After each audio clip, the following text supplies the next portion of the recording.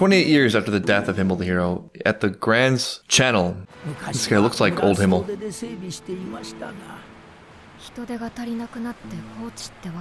Side quest! Clean up side quest. At least we're not dealing with, damn, what was it in Avatar? Oil? Factory sewage? Well, I got what I wanted. Goodbye. Good luck with your boat problem. Good luck with your shipwrecks. That's nice of her. I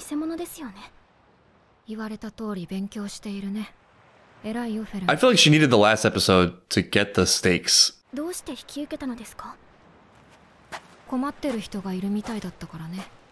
See, and she was sweet. Believe in Frieren. I think it's the same thing. I think that's been long established. It's the same thing. But it seems to be a central question in the show that keeps coming up. Like, is it for Himmel or is it for her? Etc. So they've been here a while. What else is new? This is different. Like, they're not... I know I'm talking about traveling a lot in this show, but they're not like backpacking or what have you. They are living in these places. They are setting down roots, at least for a solid amount of time. Side note, I wondered, like, what is the criteria for saying you've lived somewhere? Is it a length of time? Is it having an apartment? Is it having legal status? They're gonna really know the world. Like, they're gonna know these places. What do they call it? Central lands?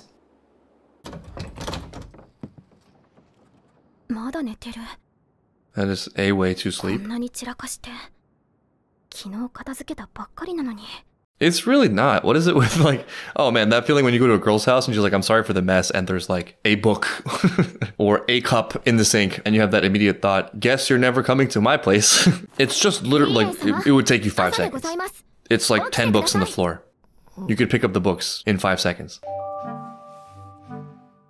She's like me for real. I think morning should be illegal. Mind your business, damn. Everyone's so nosy all the time.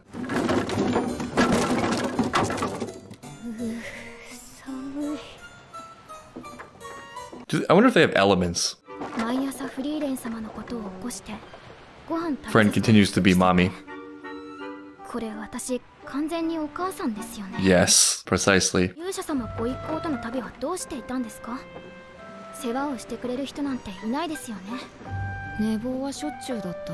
she was the last one out. They do really seem like a super tolerant, amazing group of people.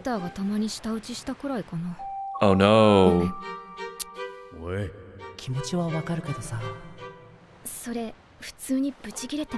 Yeah, that the rage was just overflowing in that scene.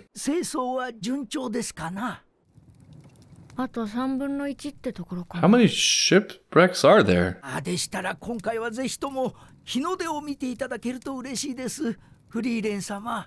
Okay, there's a story there.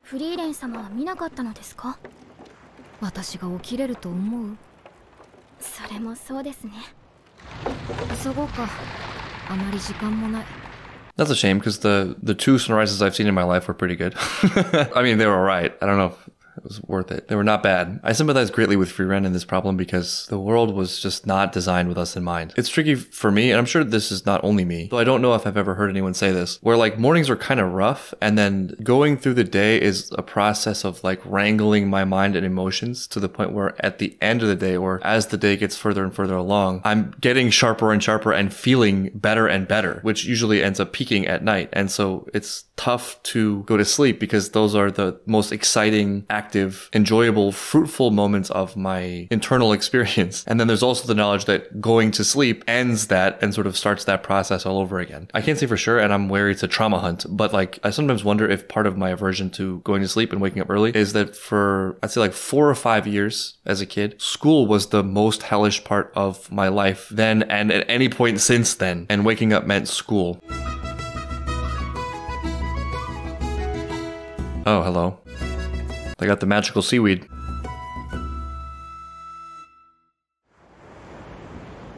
Beach, cleaning, and training. All Might would be proud.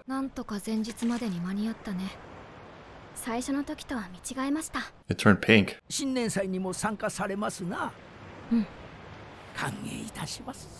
I feel like this is maybe a second chance. I feel like maybe she missed it the first time and regrets it. I bet the other three went. Have a little faith? Damn. That's so, I literally just said this to a friend of mine. I said the secret to never being late in the morning is not sleeping.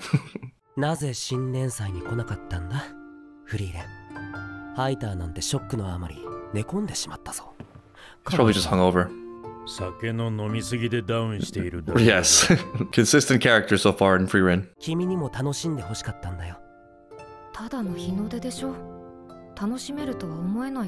They wanted to share it with her. It was sort of missing the point. It wasn't really about the sunrise.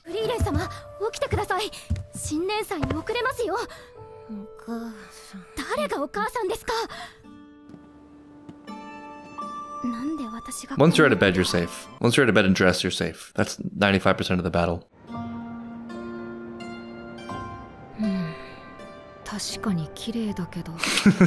I was biting my tongue. I mean, it can be great. Don't get me wrong. I think maybe she didn't understand Himmel.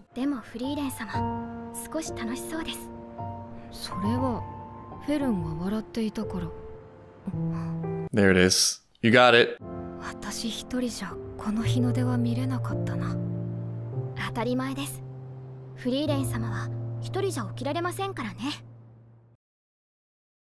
Episode 4, where the land where souls rest. Frieren's character is hitting a little bit too close to home for me in some unexpected ways. Can't think of any direct examples, but because I'm feeling this way, I guarantee you at some point in my life, I said, it's just XYZ. Why do I need to go? Not realizing it wasn't just XYZ. Also, in my experience, I rarely regret going to things and often regret not going, assuming the alternative is doing nothing or sleeping or what have you.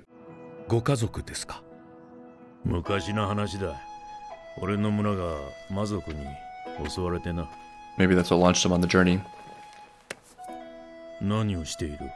He's a priest, right?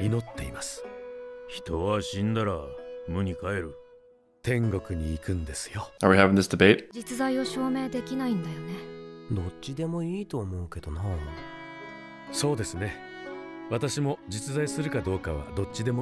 What is it, Pascal's wager?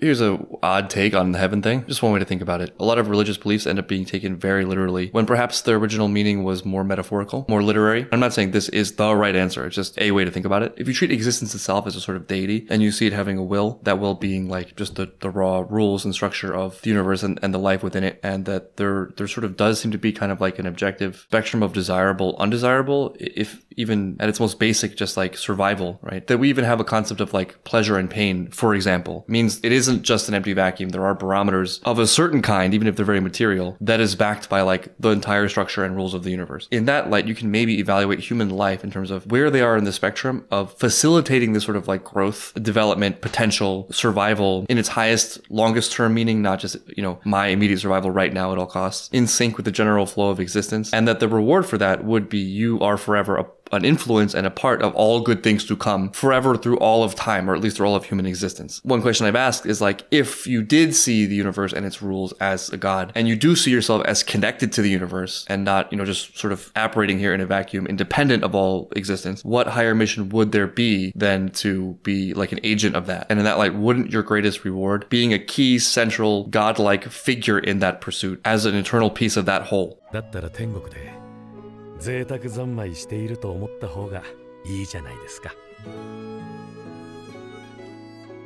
There would be something eternal life about that, right?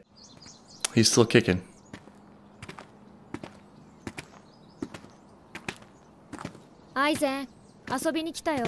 So casual.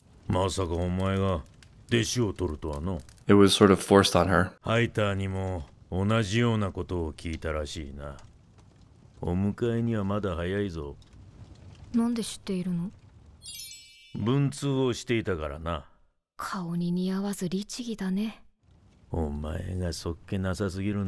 Is she the only one who wasn't part of the pen pal thing?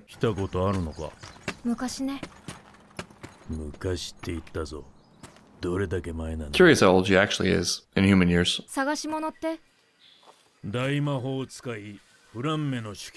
I knew this was going to come back around. There must be one real one.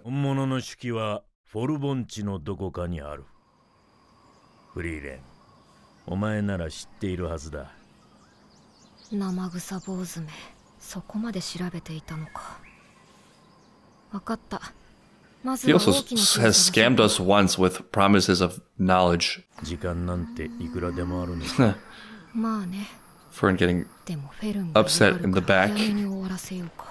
I think, you know what would help Fern a lot is like knowing what the end point is. There's something to that psychologically. Given two situations where you're waiting the same amount of time, knowing exactly how long you have to wait versus having no idea how long you're going to have to wait makes something go from tolerable to insufferable. So for example, if you're waiting for the train and there's no indicator of when the train's coming, it's hell. I've had the same thought actually about long distance relationships because long distance relationships, you know, generally speaking, do not go well. A lot of them are doomed, but a lot of the pain of them can be circumvented by knowing the exact date in which it's no longer going to be long distance. If you have a very clear countdown, like on March 3rd, 2025, we will be living in the same place and here are the steps we're taking to get there. That is the one thing you can do to give your long distance relationship a fighting chance. If it's just like, yeah, we're long distance until question mark, good luck. なるべく効率的に探しましょう。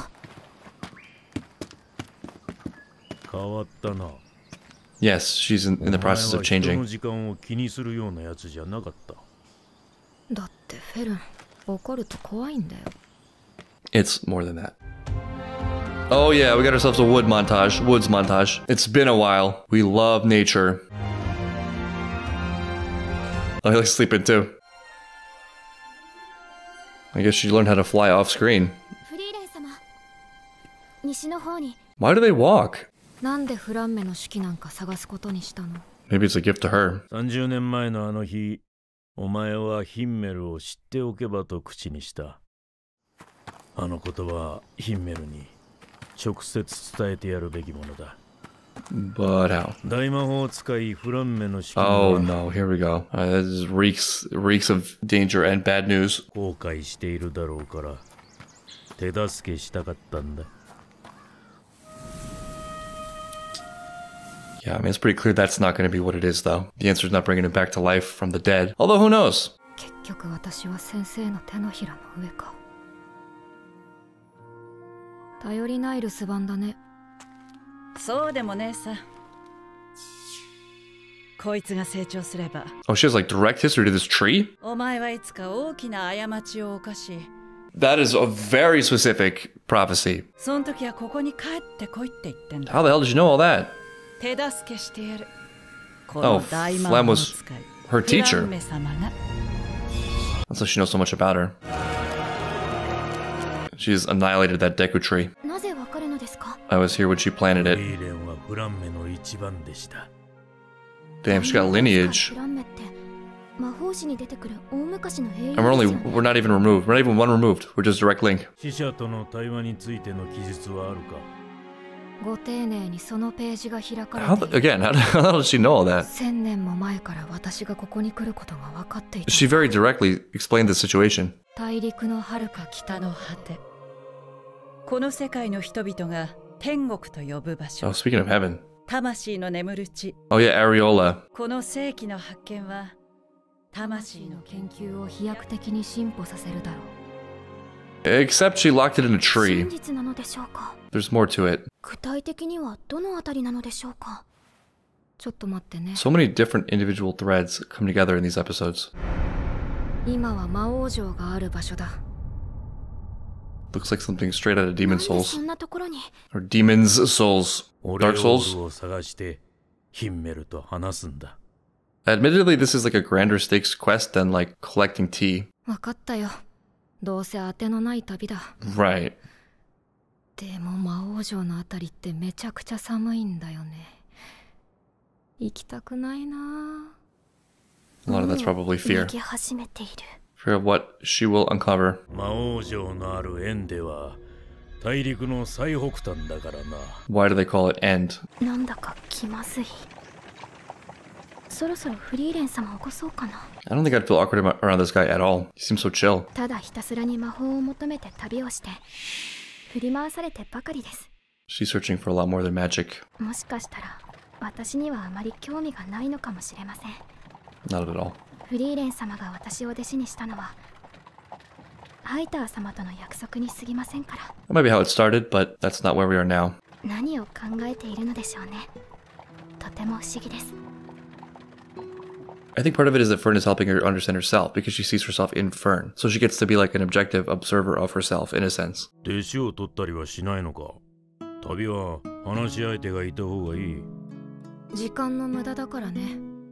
いろいろ教えても There's pros and cons.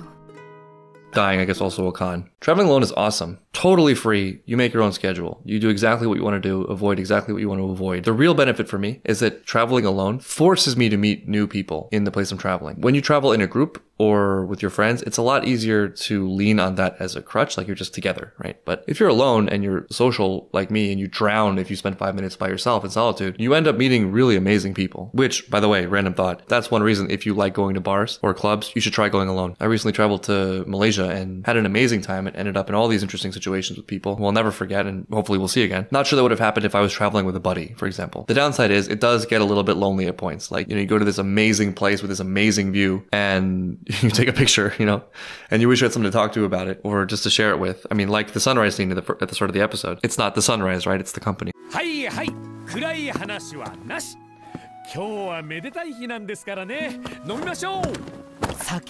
Hyder was very, very good. Or maybe it's not a good thing. Or like choosing how he projects his emotions and thoughts. Choosing his outward face.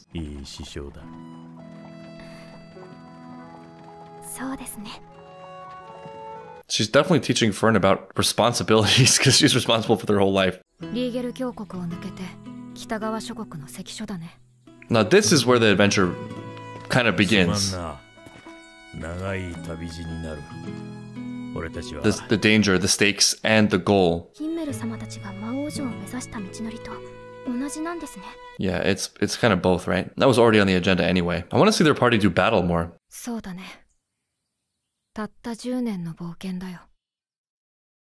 Is that all?